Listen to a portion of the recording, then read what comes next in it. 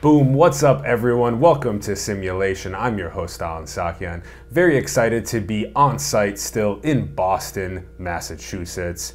We are now going to be talking about what it's like to go through a process of getting into Ivy League schools. We're going to be talking about a lot of high-level conversation around finding meaning in life.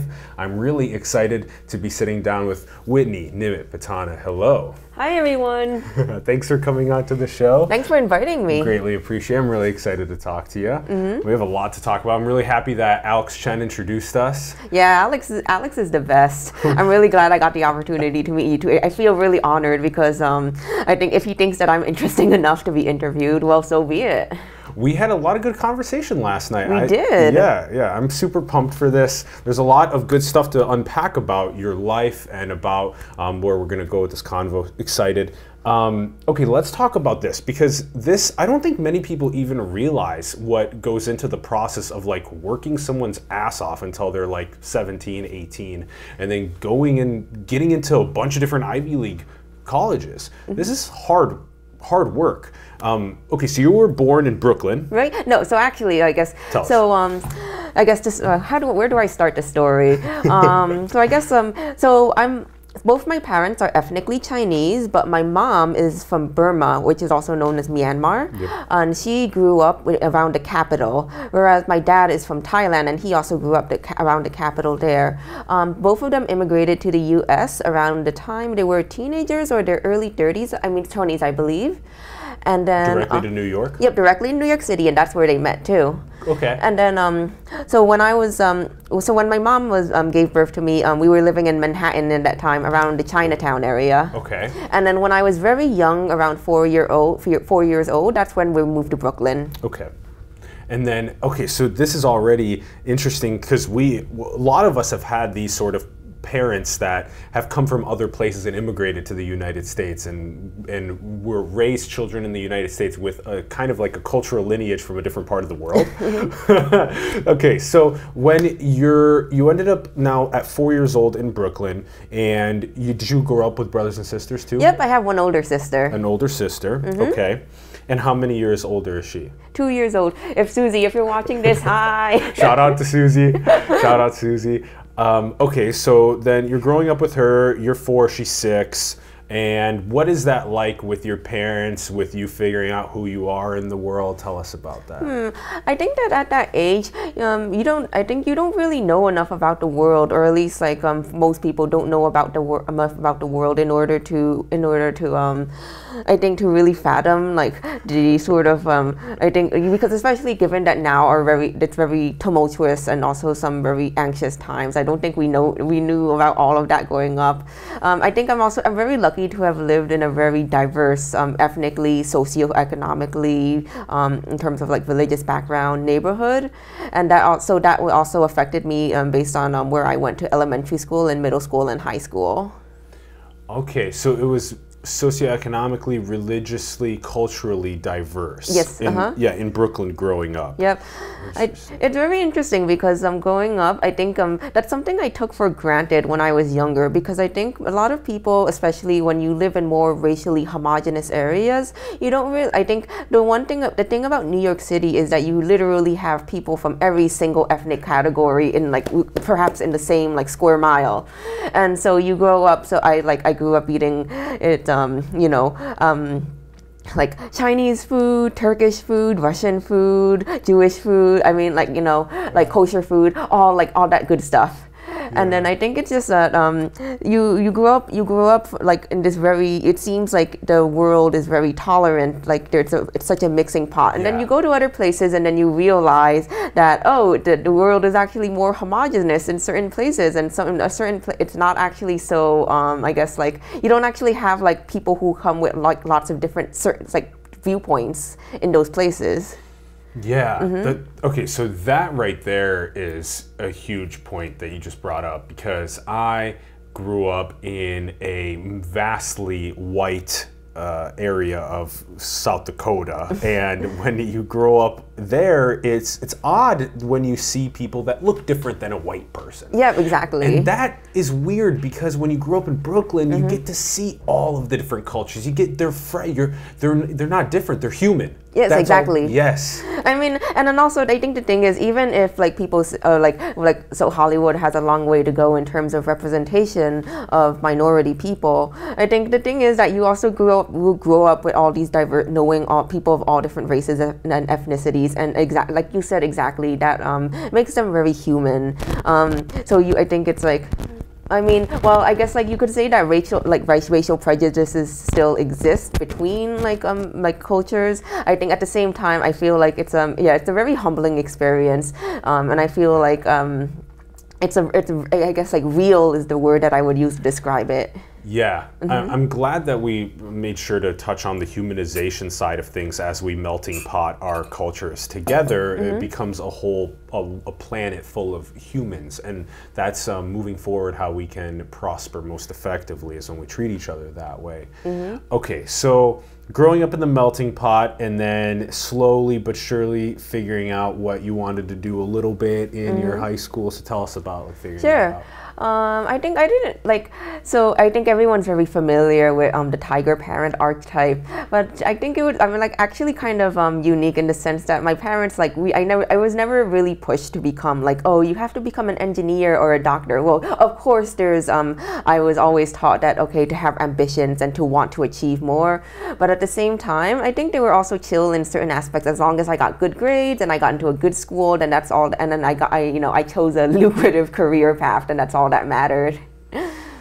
Yeah, even that sort of parenting of like, we worked so hard to bring you into the world and make sure you do something that's lucrative, and there's a sort of it's important. The most important thing is that the child just has their fullest potential brought into the world. Exactly. Yeah. It's funny because I think so there's this Facebook group called Subtle Asian Memes that's exploded in popularity in the past month, and I think there's one meme that really stands out to me because a lot of especially first generation Asian parents, they come here, they teach their children, they enroll their children in music lessons for the piano and violin, and usually only those two instruments, because there's some sort of I think clout with those specific instruments, so no like guitar or anything wacky,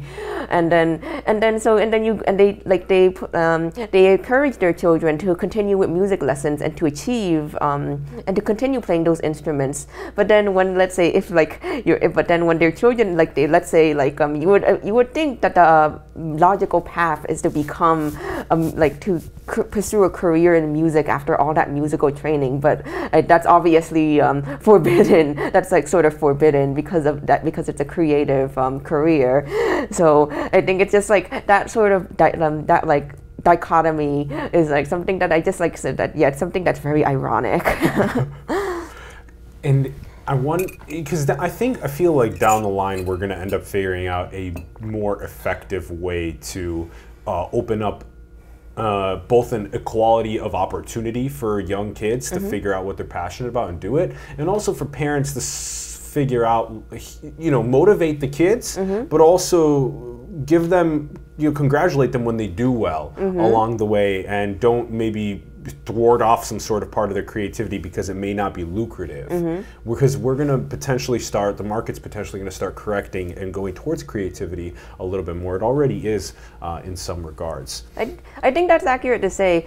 For one thing, I strongly believe that change begins at the generational level. So us first and second generation kids who were brought up in the U.S. and other countries as part of this Asian diaspora, I think we recognize that our parents did the best they could when they were raising us, and while their methods may not have been the best, I think it's on us to make sure that our offspring, that we that we push them in the right directions so that they can achieve their full potential, regardless. We don't have to focus on just STEM or careers that we consider lucrative or prestigious.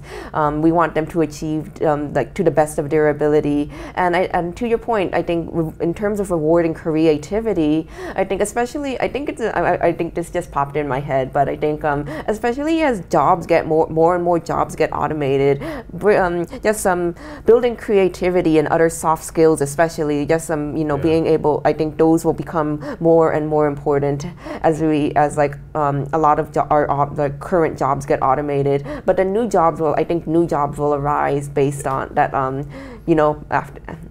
based on how society is changing. Yeah, I'm glad that you're really honing in on creativity and social emotional skills being super important as automation arises.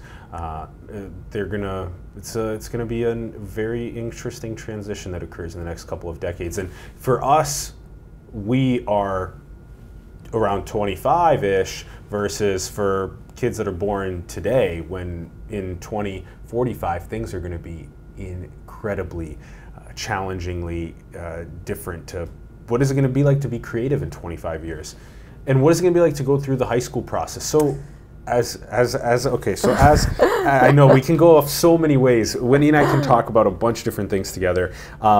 And let's come to this, because you mentioned this already once, and I want to see if we can maybe even identify some of the cultural transgenerational sort of the pressures that occur that make it so that parents act in a certain way with their kids that potentially maybe drives them in a certain direction, rather than enables them to freely explore and figure out who they are.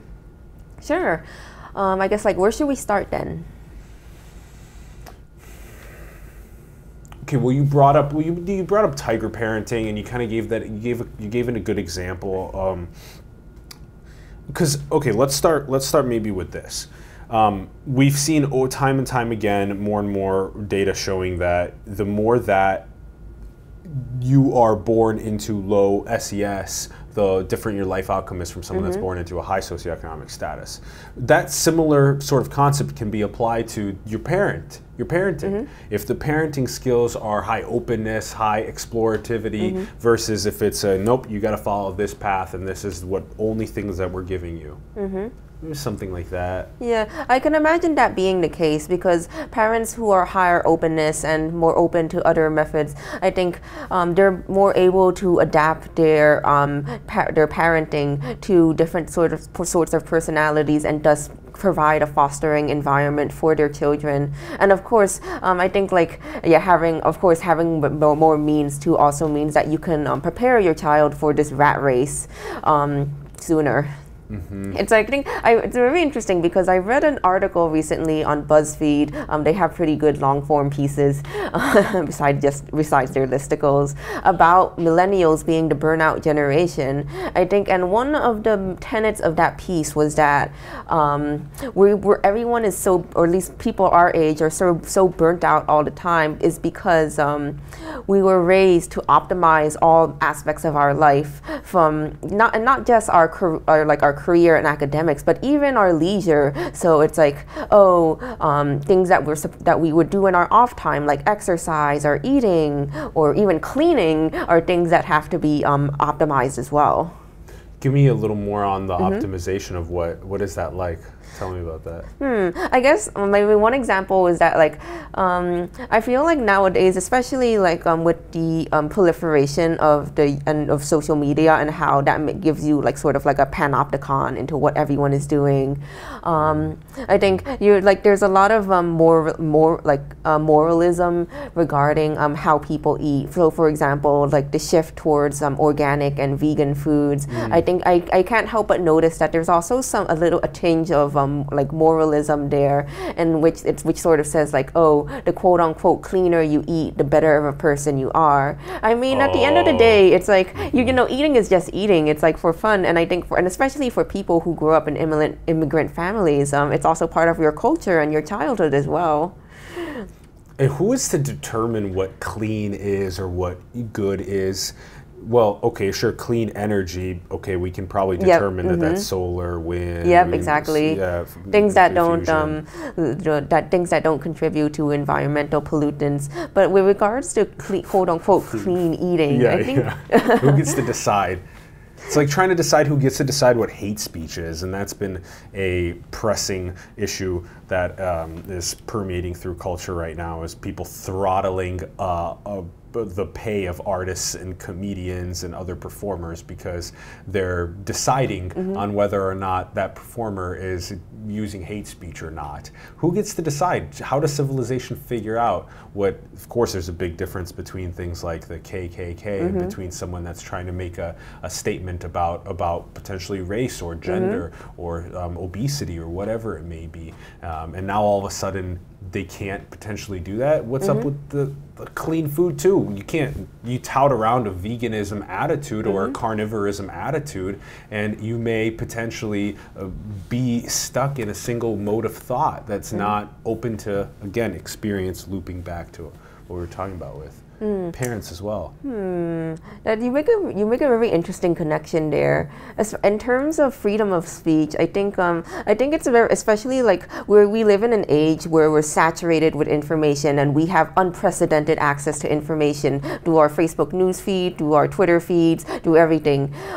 So not only do we get the nitty-gritty details on what people are our social circles are doing, or rather what they want us to see that they're doing. I think we'll probably like touch on this topic later. But I think like, so once someone so let's say an artist releases a song, then that I think like because of how ubiquitous social media is, people are free, and especially since you have the freedom you technically have the freedom to say anything you want on the internet, so people feel like people are going to say what they want to say.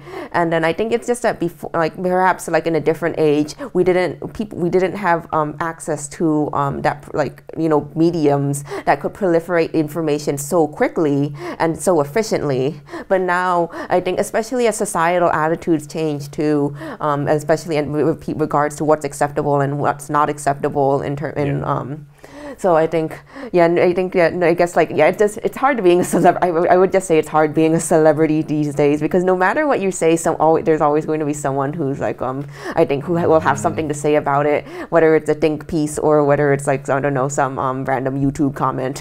Yeah, there was even a recent way of viewing things from a multi-decade long process, which I thought was interesting. People that have been around for almost like a half century, that they have said things that back in the day it was completely different trying to get press. Now you can just make a Twitter post and it's called press. Exactly. And so it's just a democratization of dissemination of information, but there's a lot more that's doing across the world.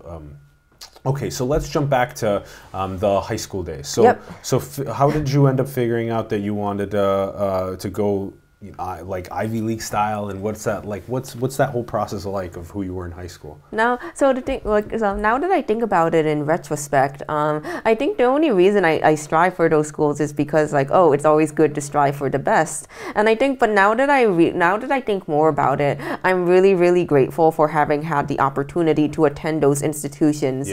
Especially in terms, I think especially when bringing up to return to the conversation about SES, like socioeconomic status. There's some, I think, when it comes, I think education is one of those things that can really catapult people who are like, from a certain SES into a higher level SES within one generation. Yeah, that's a huge point. It's almost as though if you work really hard for one generation, you can start surrounding yourself with a couple potentially income brackets higher than your previous generation, and then build on that. I mean, but then again, it's not to say that it's easy though or anything, because totally. Of course, I mean, I think so. And not to say that it's all only about SES. Yeah, but it's not only about us. I think there's so many factors that go into college admissions. Honestly, I feel lucky that, like, okay, I got in when I got in, because to be honest, I can only see it getting more competitive unless there's some great revolution. Then I think it's only going to get more and more cutthroat.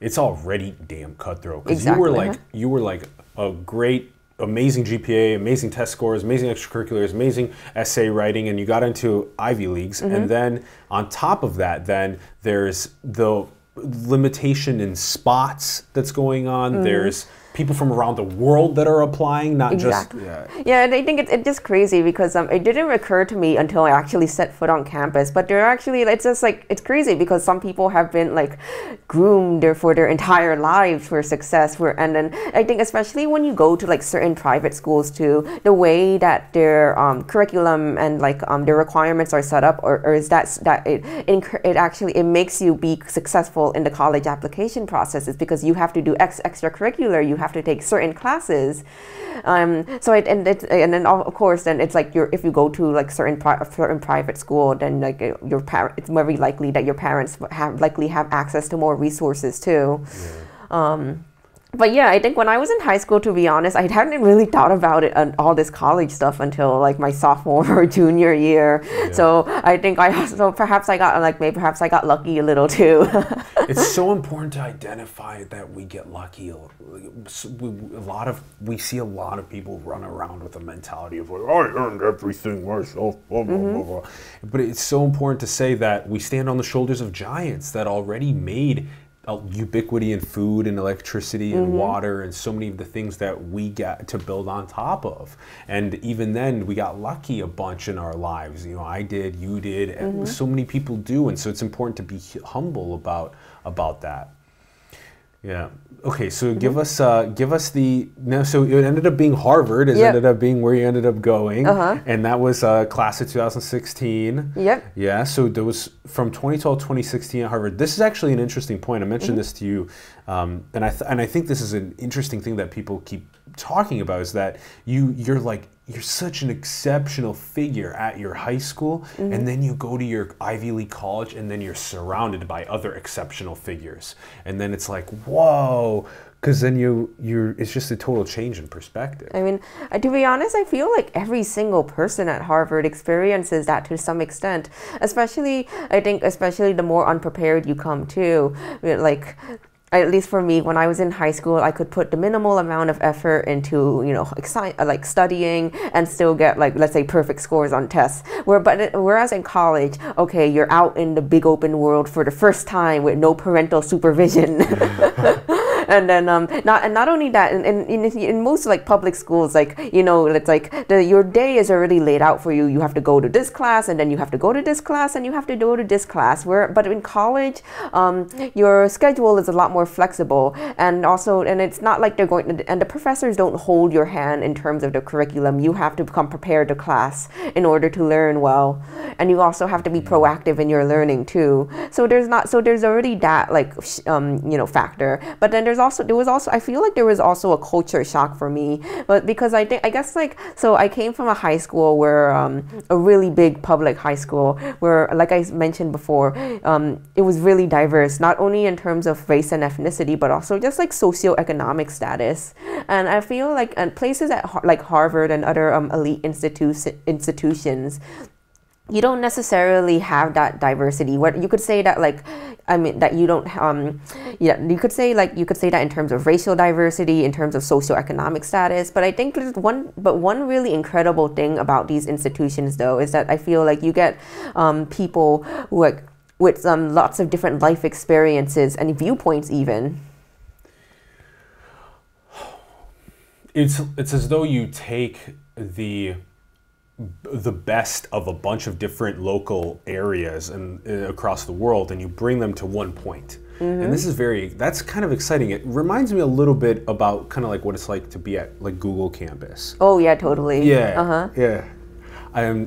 And to be there, or to be at Harvard, right? To be at these sort of like epicenters of an intellectual group that is already worked quite hard to achieve something in their lives already, that's exciting. And then trying to learn from a bunch of the different ones about what their world perspectives are, what they're doing. you decided on physics, which is exciting. Yep. So, like, what was that like to figure out that it ended up being physics? Well, I guess like going into Harvard, I already knew I wanted to study physics. I think probably because I had good physics teachers in high school, and also I think I just felt like, okay, it's fun, it's interesting. It's also very good, to be honest. Like, not going to lie, it's also very you know, it's like something that you can put on your resume, and then like it looks good on your resume too. Yep. Okay. And then now, what is it like for you? Give us kind of like a snapshot of what some of like the most profound takeaways were for you in that 4-year period. Well, oh man, I'm trying to like think of all the academic material now, and I'm like, and I'm like, I haven't done physics in a long time. Oh man. Yeah. And just like off the top of my head though, I guess like, in terms of like profound takeaways, I guess like for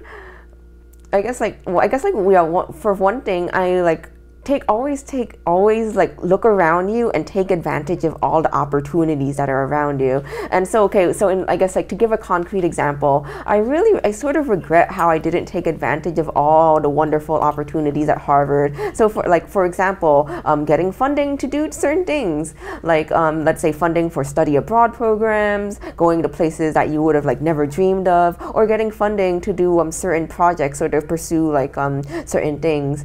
I think like especially I guess like one interesting thing about Harvard is that like, when your club wants to invite a speaker to campus, it just say like, oh, we're from Harvard, and that probably pikes their attention. I like how you brought up, carpe diem, seizing the day, seizing these opportunities that come, the doors that are presented to you, open, walk through them, go through those doors. Exactly. And that's a way to maximize your potential in the world. You end up figuring out that you could have learned potentially so much different information when you went and maybe studied abroad, or when you actually reached out to those couple speakers to have them mentor you, to have them speak at your organization, or go and take the risk of getting involved with different projects. I'm glad you brought that up. Yeah, I guess. Yeah, exactly. Oh man, I'm just thinking about all the things I could have done. But I guess it's never too late, even when you leave college.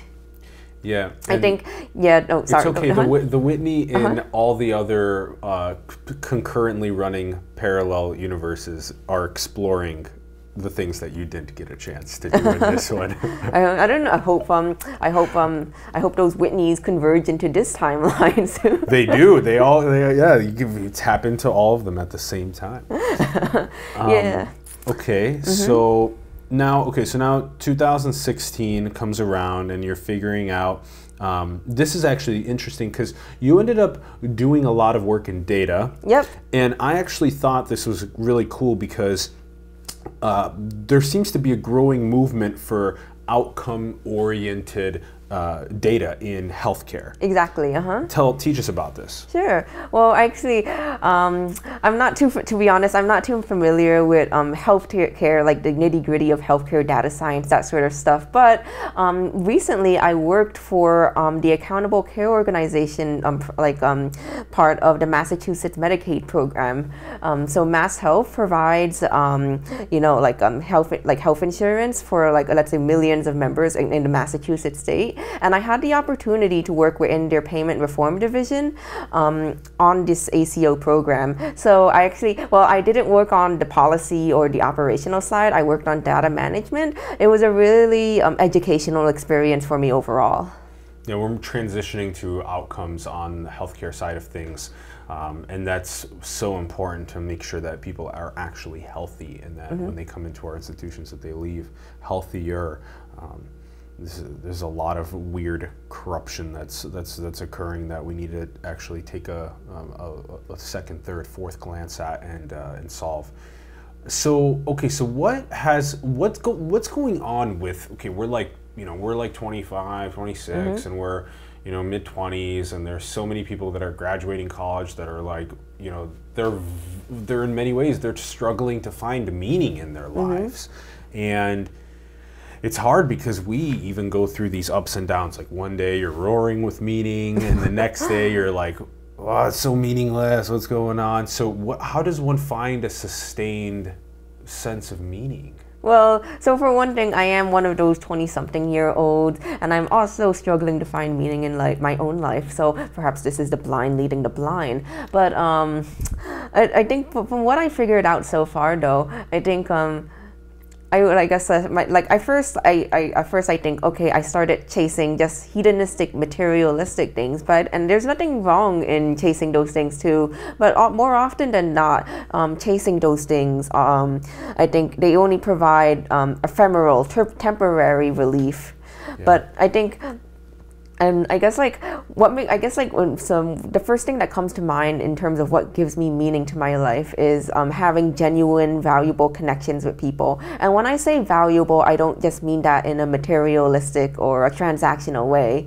I think one thing that you especially learn when going to elite institutions like Harvard is that I think a lot of people there tend to see relationships in a transactional way. Like, who can you refer me to? Who do you know? Can you get me into this sorority or club? Can you get me a referral for this job? And I don't blame them, because I think it's just a really cutthroat environment. It really fosters that attitude, but it doesn't necessarily have to be like that all the time. And I guess having transactional relationships itself isn't a bad thing, especially if they're mutually beneficial, then that's good. But then I don't think it's bad to want to have genuine relationships either, with genuine human connection. Whoa, I like where you took us there. Okay, so there's a spirit that one can move themselves with through the world that is a loving, kind essence to everyone, to all humans. Yep. Period. And then further than that, it's like, okay, well, what brings you meaning? Okay, well, maybe it's for me, it's building this project. And then, of course, I'm gonna look for people that I think are interesting to sit down and talk to. And so then that's the idea of finding utility. And I'm really I'm hesitant to even start just trying to intellectualize what being transactional or materialistic or all these different things are. It's if you carry yourself with that unconditional love, period, it's almost as though things kind of just come. They come to you, you give, you come and give, things arise and go. Yeah, that's a really interesting point. It's something I've actually been thinking about recently too. I think one thing that a lot of people my age, especially when you especially people who have let's say I guess grew up with Asian immigrant parents, is that I think you struggle to think about, oh, what value am I giving to people? I think a theme that I've noticed among second generation Asian children, those whose parents were immigrants, is often it's that, oh, no matter how well you do, it seems like it's never enough. You're always going to be compared to cousin so and so who plays the piano, or even if you could be a world-class violinist and you have 3 Ivy League degrees and you're an astronaut and a doctor and whatnot, but then still oh, why aren't you married yet? Where's my grandkids? Damn, that's legitimately a parenting conversation that occurs. Yeah. Oh yeah, and it's not. Of course, it's not just something limited to Asian immigrant parents. I feel like it's something that it's probably something that people. A lot of people our generation feel the idea of just comparing just being compared to other people, and the idea that, oh, it's am I ever good enough? Gosh, that one sits. Ooh. It's Mr. Rogers did a really good job at telling people that they are good enough and that they are loved as they are, and that there is it's a soothing and calming feeling to know that one is loved, and that that one is love, and that they do provide that love to others as well. Yeah, it's hard. It's hard to embrace that feeling, because I just think, or at least like, so to go back to your point about like, if you live your life sincerely with loving kindness, then you don't have to be transactional. Then things, that loving kindness and I guess like, and the material ways in which that manifests will come to you naturally and organically. It's something that I think, okay, I should know this already. I should live my life that way. But I guess if I feel resistant to live it that way, because I'm afraid that like, oh, what if like I live my life that way, but then I'm taken advantage of, or like I'm left with nothing. There's a feeling of slight vigilance with love, that it's because there will be a slow fading of the malevolent instances that you speak of. It'll fade away over time, but to remain a little bit vigilant as you go is important. So you carry the wake of positivity and love, and then stay slightly vigilant as you go through to make sure that you can continue bringing forth yourself fully. Right, like so setting healthy boundaries for yourself.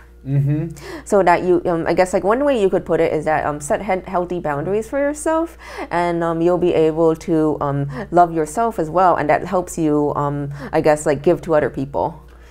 Yeah, if you take a practice in like future authoring, goal setting, conscientiousness, just see if maybe if I choose to pursue a non-hedonistic thing for a week or a month, that I take something off of the list and I just add something else, maybe creative to the list, something else that could unlock a new way of thinking for me. And I do that for a week or a month. What would happen? And then you just do, quantified self. You just analyze yourself afterward, or how you feel after that week or month. These are the sort of ways that you can actually figure out who you are better. Yeah, I agree with that. But I think like, I couldn't help but think about an earlier part of our conversation where I mentioned how us millennials were so burned out all the time is because we feel like we have to optimize every part of our life, and then I guess as a result we were expected to be productive all the time. So we feel bad if we're not being productive, and hence even mundane tasks like, I don't know, filing your taxes, or sending a form that are supposed to be they're supposed to be easy. Well, I guess filing your taxes isn't a good example, but yeah, let's say sending a voter registration form, or giving a call to like your primary care provider, or like going to the pharmacy to pick up your prescription. Those things are technically mundane, technically very easy, but you feel resistance to doing those as well. That's such an interesting point, because that happens all the time with the mundane sort of, I have to go drop off a physical letter at the post office. And it's like, what can I do with that half hour of my life? I could do something else. There's so many things like that even the optimization for food is just like, I'm going to drink Soylent instead of have to go and like, what is food anymore? Oh man, I hope I don't want to be in a room with people who've only eaten Soylent. Like I imagine years. That must just things to your digestive system. Yeah, it's very strange to test what it is like to consume that for years or some. This is an important subject that we're talking about. There's such a rage for productivity, and that is all affecting mental health, and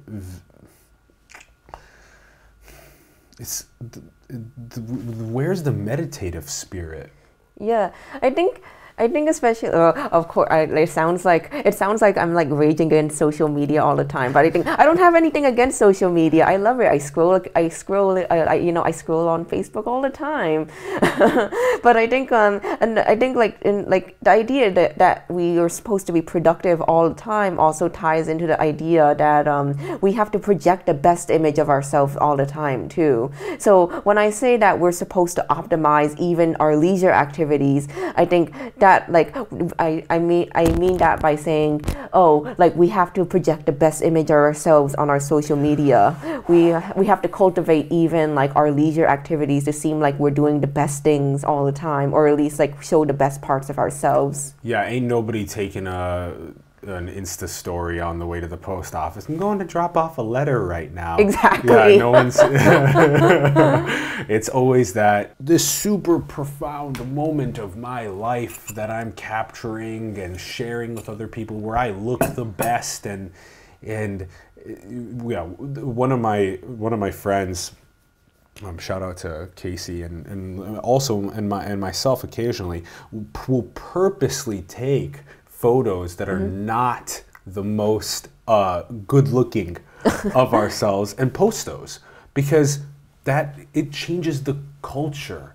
And it's those little things that if you upload potentially the more mundane or not as pinnacle appearing ones, that could actually potentially let other people be like, yeah, it's fine to not wear makeup, or it's fine for me to do a little bit of like this and some photos or whatever, you know? Yeah. I think I really respect I really respect people who are able to post about their vulnerable moments on Facebook too. Like I think that's something I really respect. Well, I don't think there's anything like inherently bad in wanting to share like those wonderful shining moments, like, oh, I just ate something really delicious, or oh, here's like a thirst trap picture of me.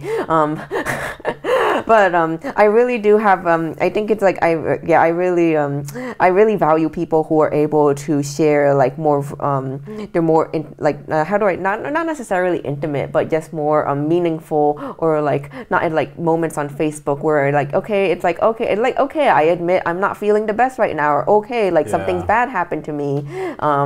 So and then I think like people who can ask like for help too, I think is also like, I think that's like a very valuable like utility of these platforms that gets underused. Asking for help and sharing vulnerable stories, I totally agree that's such an underutilized part of being able to talk to others on social platforms. Okay, I want to do some power round thoughts. Okay, what do you think is sort of transcendent of the human experience? Some people call it God, or all that is, or whatever exists past the three-dimensional reality. You know, what do you think, the simulation? What do you think about that? Transcendent of the human experience. Could you elaborate on that a little more? Yeah, some people think that there's some sort of an ethereal power within the cosmos, you know, or that it is a simulator, or that it is a god, or that it is, and you are a character. What do you think about things like that? Well, without getting into metaphysical things or spiritual things, I guess like one thing that does transcend the human experience is narratives and stories, and the tropes that make up those stories. This is something I've been thinking about for a while, but I think, or at least like I'm the type of person who likes to daydream a lot and come up with stories in my head, scenarios of people, especially like, oh, sometimes like I think about, oh, what would happen if like something else happened, or I'm daydreaming about, oh, what if like I got into this, like, or what if this scenario happened with like, you know, with the people in my life as the characters, or like the NPCs if this were a video game. I think that even if the tropes that appear in stories may not always hold true in real life, I think there's something that's very powerful about them that causes us to perpetuate those tropes, even if they don't always fulfill reality. What do you think is the most beautiful thing in the world? Oh, that's another really good question. But I guess I think I have a couple of things in mind. Do I have to say just one, or can I say multiple? Give us the couple. I guess one thing is just, I guess like how, like especially, I guess like coming from the experience of someone who studied physics, just like how certain laws of nature just seem to work out so well. I think that just, without going into too much detail, I just think that's something that's like very beautiful and profound. Another thing is just having genuine human connection and just realizing that you're loved by so many people. I know that sounds like really cheesy, but I think especially when you're like in a very dark during very dark moments, or when you're feeling really low, you really underestimate the impact and the effect that you have on other people. So while okay, maybe true, you are just like 1 in 7 billion people on this world, or you might not be the most influential, there are still people who care about you and people who would notice if you stopped existing. Mm-hmm. But then the question becomes, how long do they notice? Yeah, do they know yeah, I think, but well, I guess that's a good question. Then you're gone. Well, 100 billion people that lived and died before us today. How many can you name? 20? 100 maybe? I don't know, 1,000 if you give me some time. Yeah, out of the 100 billion. There you go. But I guess like, I mean, and I don't think in my lifetime that I can achieve immortality, and I wouldn't want to be immortal either, because I think I would just get annoyed after a certain point, just like seeing the same people. I don't, or I guess if everyone else achieves immortality too, then I just see the same people over and over again, and it might get annoying. And if other people don't achieve immortality, like in a Tuck Everlasting like sort of scenario, then that would actually be sad. Just jump into different designed virtual worlds, and then you can go explore whatever you want. Yeah. Different people. I mean, but I guess like after a couple thousand years, I guess like, don't you get bored? Yeah, I guess, but that's another question. Story. Where was I going anyway? Oh, that's funny. So after several thousand years, would you end up getting bored of all of the different things that you can actually do? Yep. Okay. Winnie, is there something else that you think we should cover on the way? Well, we had a really interesting conversation about simulacra on our ride here. That's a good and point. if I guess like, if there's one takeaway that I want to give to this audience tonight, it's that social media and the projections of ourselves that we put on social media has led us to living out these simulacra of what we think that our lives should be like, as opposed to what our lives actually like. So this can be described in many ways. So you think that people are always living the best versions of their lives. For example, this like, I don't know, maybe like you see a couple on Facebook or Instagram, and they always look so well put together, and that their relationship is so harmonious, when behind the scenes you don't know about like all their arguments, or maybe it's just like you don't know that they took 100 different pictures and they chose the best one to put online. Especially so this is something that's especially true for women. I think you don't, like, it's like you see like all these perfectly curated pictures, and a lot of them are usually like, oh, you don't know, like, okay, maybe it's just like good lighting and makeup and even like digital retouching. That's like really I think yeah, that's especially like getting more and more common with like Snapchat filters, I think. And I feel like it's also like much more prevalent in the East than it is in the West too. Excuse me. So you feel like you're obligated to look a certain way, when in reality, and you feel obligated that you should be living a certain life, but like this is just a collective illusion. It's not the reality. What's real is actually just like these mundane, boring, sometimes ugly parts of our lives, along with the good parts of the lives. And interestingly enough, a simulacrum could potentially be